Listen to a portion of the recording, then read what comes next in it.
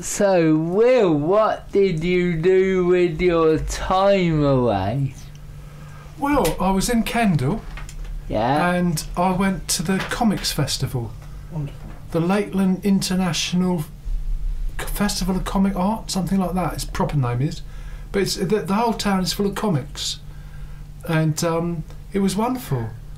So I went to the museum, the Kendal Museum. Oh, how lovely. And in the basement they had nothing but album covers. Oh, wonderful. From things like Big Brother and the Holding Company, which, as you know, was R. Crumb, who is a comic artist.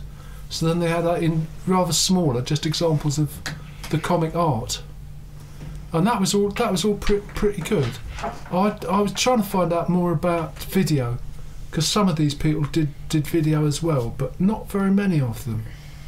Apparently comic artists find animation not very attractive, not very interesting, because there's a whole load of work to be done to draw enough images, and you tend to get teams of people doing it, and the kind of people who do comics would rather be doing another comic rather than entering into all that work.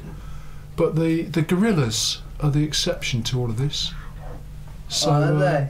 I'm going to study them a bit more. I know about them, but I haven't had a good look recently. The Gorillaz are fronted by Damon Albarn. This is true.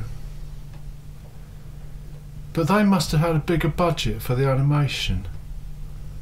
Or they used a lot more film along with it. I think it's, from memory, that's I think what they were doing. It wasn't a pure animation, or not as pure an illustrator's sort of animation as some people might go for. Okay, so while people consider illustration, here is Bon Jovi with Burning Bridges.